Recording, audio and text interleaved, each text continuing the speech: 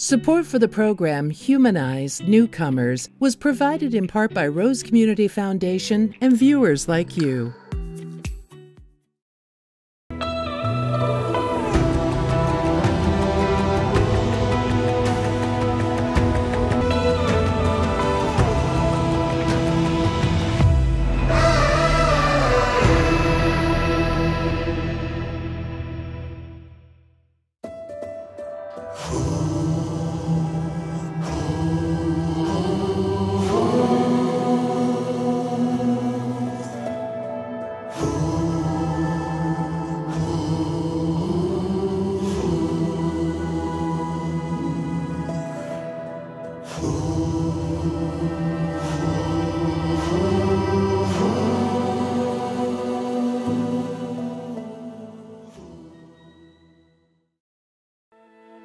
I'm Sarah Kurz. I'm the Chief Impact Officer at Rose Community Foundation. I grew up in Park Hill in the early and mid 90s, and it was a very different place than it is now.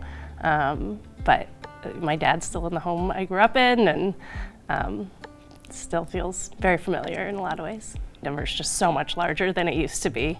I never felt like it was a cow town, but it was definitely not the booming place it is now. My parents not from Colorado. Most people my age, their parents are not from Colorado. And they intentionally moved to what was the first integrated neighborhood in Denver, which is Park Hill, because they wanted us to have that diversity in our community. And so that was always a big part of my life in Park Hill. Even though Park Hill itself was pretty segregated, north side and south side, I was fortunate to always go to schools that had a lot of diversity. I've been really fortunate to have all of my jobs be focused on somehow sort of bettering the Denver or the Colorado community. And that's where I've found meaning throughout my career, and I'm really lucky to get to do work that I believe in, that I think helps our community be stronger. Rose Community Foundation comes from Rose Hospital. So Rose Hospital was built in the 1940s by Denver's Jewish community, who rallied together and built the hospital with resources of their own as a place where Jewish doctors could practice freely when they were being discriminated against and not being given privileges at other hospitals. It was also the first hospital in Colorado to give privileges to a Black doctor, and that value for diversity was something that continued through the hospital all the way until the 90s, when it was sold to a corporation, and the proceeds from that hospital created Rose Community Foundation. So we as a foundation have always had that value for diversity and inclusion, and also the Jewish values. The Jewish identity in America is one of people who've always been displaced from their homes over and over again. And so we've always had a commitment to immigrants and refugees because of our own origin story. When we first started doing the Newcomers Fund work, one of the donor advised fund holders at Rose Community Foundation sent me an email and said, my parents were welcomed here in the 1940s when it was not safe for them to be in Europe. And that's why I care so much about making sure that today's newcomers continue to be welcomed by Denver and by America. Everyone I grew up with, our parents were not from Colorado. We were all a generation of new people in Denver. And that was our identity, was that we lived in a city where our parents and our grandparents didn't grow up, but we did. And just that value for wherever you come from, that you're a part of this community. It's not a state that puts a lot of capital on your longevity and your many generations here. Because so many of us are newcomers ourselves, it's just a very welcoming place to the outsider, and I think that we need to continue doing that, sort of regardless of where someone's from. We're a community foundation, and part of the community is the diversity and the fact that we're always welcoming newcomers from all over the country, but also from all over the world. And so continuing to make sure that our community is as welcoming today as it was when my parents arrived here or when people my age arrived here is a really core part of what we do. I think, unfortunately, there's an idea among some that people who are arriving here now are looking for handouts. When somebody leaves their home and travels through the jungle and all sorts of terrible conditions to cross the Darien Gap with their young children, they're here to make a life for themselves. They're not here because they think there's going to be a temporary handout. They believe that this is going to be a better place for them and their children, and they want to work and they want to be self-sufficient and have all the opportunities to succeed. They're not here for just a day of a free meal. We know that Denver has grown enormously in the last 5 years, in the last 20 years. And this is just the latest wave of people coming to Denver to make their home here. And just like every other person that Denver has welcomed over the years, I hope that this new population just finds a sense of belonging here and that they're not treated as migrants or immigrants, they're just part of our community. I mean, it's easy to hear numbers like 40,000 people have come through Denver and forget that each of those thousands of people is a human being with their own story. And talking to a mother whose kid couldn't get an education in Venezuela, and they've been here long enough and settled here, and now their child is enrolled in a public school and coming home and saying, look what I learned today. And that made this very long, arduous journey of theirs worthwhile, because now their kid has that opportunity to get an education. And so just thinking about what each individual is here to hope to achieve for their family and their kids helps me remember every day that it's way more than just a large number of people, but made up of individuals. We're fortunate to have so much, right? We have a roof over our heads, we have an education, we have the ability to navigate our community in our native language and have the resources we need to feed ourselves and do extracurricular activities and go on vacations. And so it's almost unimaginable for my children to think about what it would be like to be in a home where they didn't necessarily know where the next meal was coming from or have a safe place to sleep. And so I don't think with kids the point is to try to get them to actually envision that because it's so foreign, but just to think about the person that they're seeing as a human being who has the same wants and needs and silly sense of humor and all the same things that they do.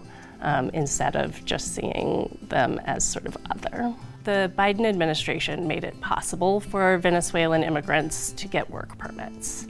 And the demand for those work permits has been out of anything we expected. And so thousands of people are getting those work permits because they want to work and they want to be contributing members of our society. And it can be very compelling for people who may not come from a place of just compassion for this population, just to realize that these are workers in our community. We have a really successful economy in Denver, and now we have new people who want to go to work in our industries. And so that alone can be a compelling case to make for why we should care about this new population. When I hear the rhetoric that can exist on the national level in debating immigration policy, it's very comforting to me to go back to the idea that more than 5,000 people in our community contributed to the Newcomers Fund at Rose Community Foundation, and new contributions still come in every day. I think the easiest thing that we can all do to help make our community feel as welcoming to the newcomers as it was to us is just to recognize people's humanity and not see it as 40,000 migrants coming into our community, but just a person in front of you. Whether that's a new kid in your child's classroom or a person that you're interacting with as you go about your life, just to see them as a person and an individual and not one of 40,000 migrants. People want to be a welcoming place and they want to help this new population. And that's so rewarding to me when there might be dialogue out there that makes it seem like a contentious debate, to see that for so many people in our community, it's just a no-brainer. My name is Abe Laydon. I'm a fifth-generation Coloradan, born in Denver. I'm the first county commissioner that has Latino heritage and is also part of the LGBTQ community. My dad was a miner and a journeyman electrician, so he worked on the Johnson Tunnel, the Eisenhower Tunnel component, back when I was a little boy. So we lived in Idaho Springs and Georgetown for a long time in a really middle-class, kind of normal family. And my parents couldn't afford to send me to college, but they always believed in me. So I just, my focus was working as hard as I could in high school. Thankfully, Colorado State University gave me a full ride, academic scholarship, and that made sense.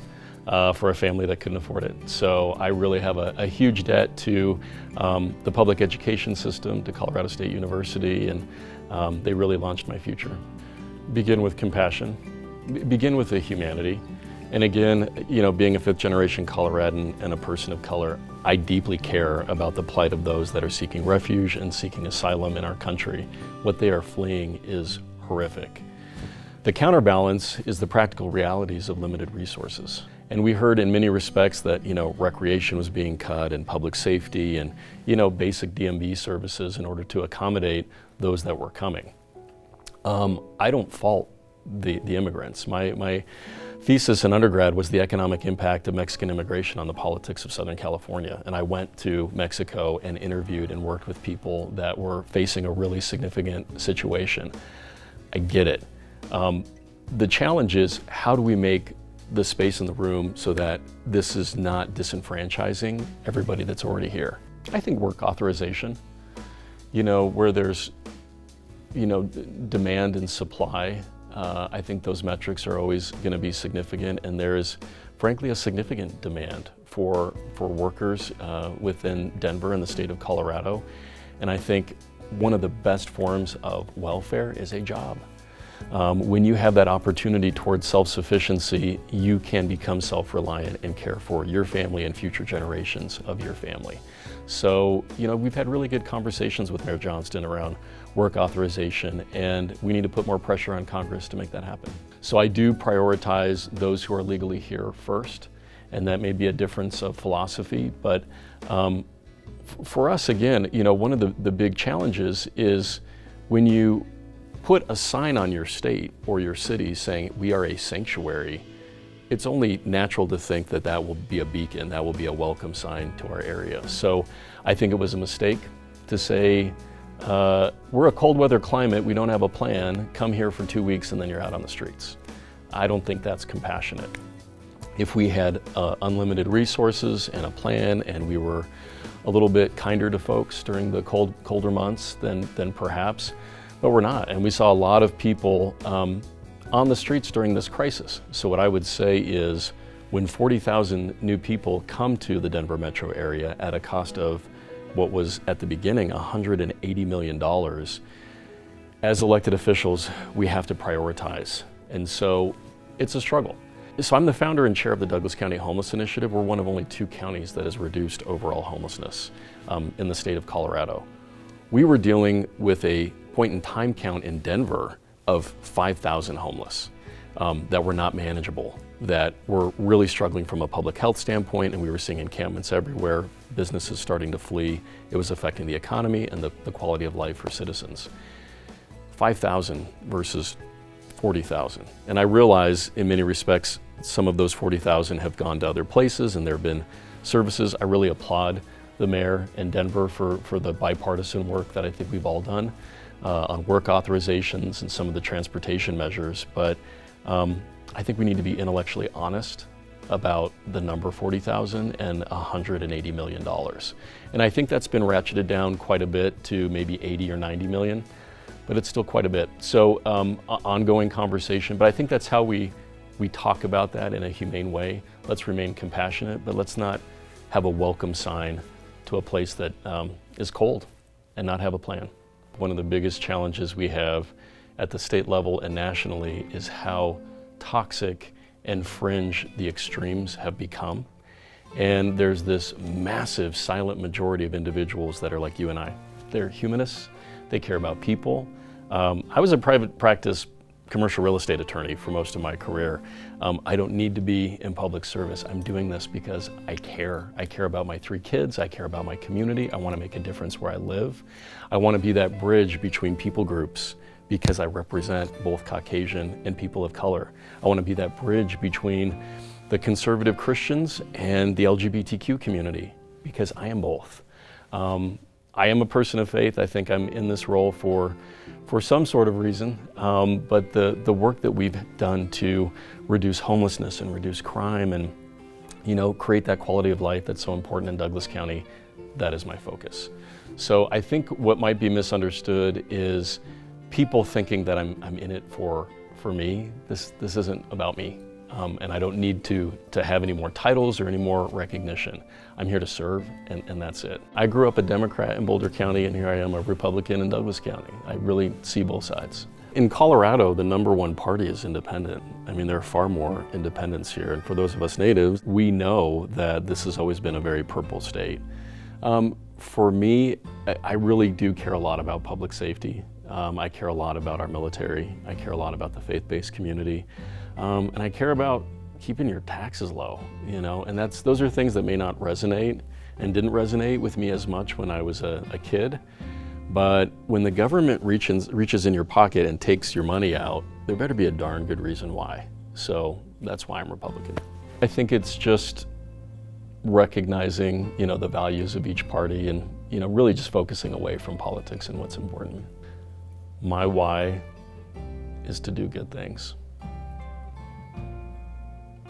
And I say that because that was the first thing I said in the very first interview I did 6 years ago. And it was the cover of our local paper, and it probably seems overly simplistic, but it has always been that. Just do good things. Our national rhetoric is so frayed at this point, but if we just focused on, you know, the 5 to 10 to maybe 20% that we all agree on, we could accomplish so much. My name is Joe Barela. I am currently the Executive Director of the Colorado Department of Labor and Employment. I work for Governor Polis. I'm a Colorado native. I was born in Durango, Colorado. My parents are natives of Durango, Colorado. You know, I think growing up in Durango, I was very fortunate. It was, I would say, sheltered. It was a very small rural community. Not a lot of diversity. In my mind, there was probably Hispanics, which I am. I consider myself a native Hispanic, white folks, and then maybe a sprinkling of diversity in the community. Never felt different. I think the only experience I have growing up is I had both sets of grandparents in Durango as well, fluent in Spanish, but never spoke Spanish when we were around as kids. And you know, later on in life, I was very aware that they did that because they thought it was giving us an advantage to assimilate or integrate and be more successful, not only in Durango, but in the United States. Regardless if you're native born or you're a migrant coming into the United States, you have a beginning point of where you started. Any of us that are native have a time when in our lineage we were new Americans. And so I think growing up, I would never blame my grandparents or my parents to say, I wish you would have taught me Spanish, because they were doing what they thought was right at the time to help me live a better life. And I can't disagree with them. I regret that I'm not a fluent Spanish speaker, but I have done very well in passion and purpose of what I want to do and be successful in Colorado. There's a connection to people's well-being and what they do for a living, and we need to make sure that everyone has an opportunity, maybe not to get to the same starting line, but to get to the finish line where we as government can help them be successful in their work endeavors. We're fortunate at the department, we actually are operators of the majority of the public workforce centers in Colorado. And so being able to go out and talk to not only staff in those centers, but customers that are using services that really try to help them learn English as a second language, access resume and application referrals, helps them place them in jobs, and what we can do to be more relevant to everyone that comes into the public workforce center. So I think I like to keep a pulse on that. I think that keeps me grounded. You know, I have an opportunity to talk to people who are successful. I think about our youth apprenticeship programs where young people who were overlooked as they went through the education system and maybe didn't get a chance to, or were never talked to about what would you like to do, what are you passionate about, but get enrolled in an apprenticeship program when they're a junior or sophomore in high school and really develop a passion for something. And then, you know, 3 or 4 years later, you find out that not only did they finish their apprenticeship program when they're in high school, they got an associate's degree and got hired by a company, and now they're buying a home because of the wages they earned, the skills they gained through that experience. And so I think those are the things that touch me when, you know, you give people the opportunity to explore things that maybe through their family life, their education experiences, never had the opportunity to be exposed to that. People need to have multiple pathways to be successful. That there's not only one way that people can live the American dream. And it's up to us to help create those pathways through lived experiences. The work I did with the Markle Foundation and really creating the conversation of skills-based hiring, alternative methods, that we need to break down that the BA is a gatekeeper for someone getting a good job, that we need employers and businesses to realize that people come with skill sets, and we need to look at, does that person's lived experience and skill set competencies qualify them for this job? Governor Polis always saw immigrants as part of all of Colorado being successful. And in 2019, his first year as governor, created through executive order the Office of New Americans. And since that time, we've had legislation that has actually made it permanent at the Department of Labor and Employment as an office that really looks at immigrants and how we as state government, in partnership with business and industry and communities, nonprofits, can help with their transition to becoming productive Colorado residents. I think the Office of New Americans really positions Colorado to provide not assimilation, but inclusion and opportunity for people who choose to call Colorado home. We all have a New American story in our family history.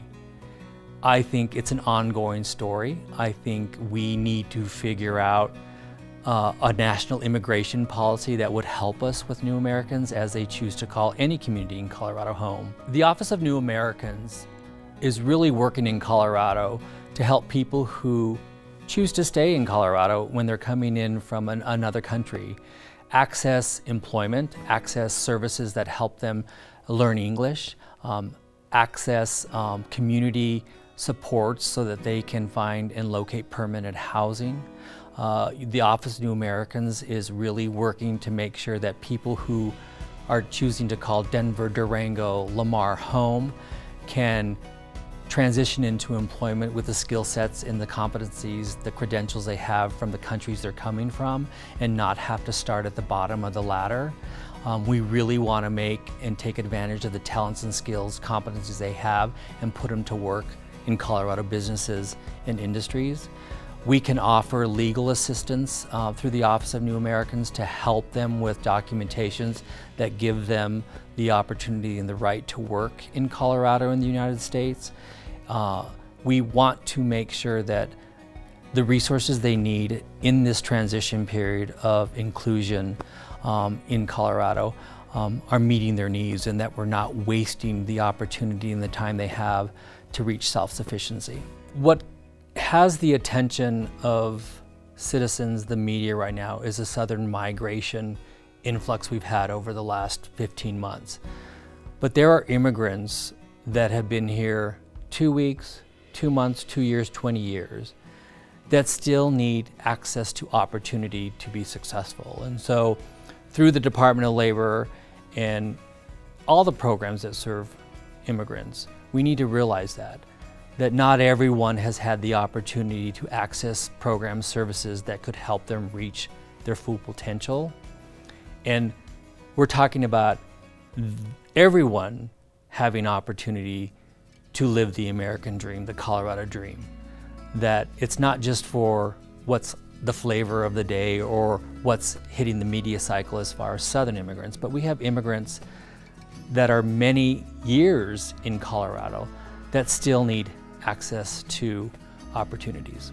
Colorado creates an environment for workers to thrive, but we also have to have an environment where business and industry thrive. That you can't have one without the other. And so how do we create opportunities for all Coloradans, regardless if they're native born or they're migrants coming to choose Colorado to be their home? How do we create access points so that they can, through work, be successful and provide for themselves or their families? how do we take advantage and use the assets that migrants are to our advantage in this time of worker shortages? And so, you know, that's where I think there's commonality. It's like these are individuals who need to reach economic security if they choose to call Colorado home. And so how, through the Department of Labor, our partners in business and industry, our partners with labor, our partners with the public workforce system, create opportunities for these people to reach their full potential. When they do well, we all do well. My definition of the American dream is that people have awareness and opportunity to thrive in their community of choice. So I think that's probably my answer to say, hey, why are you creating opportunities for people who aren't born here? Because we have people that were born here and have needs too. I said we can do both. They are both in demand, and we just need to make sure that we create opportunities for them to be successful. It's not one or the other, it's everybody.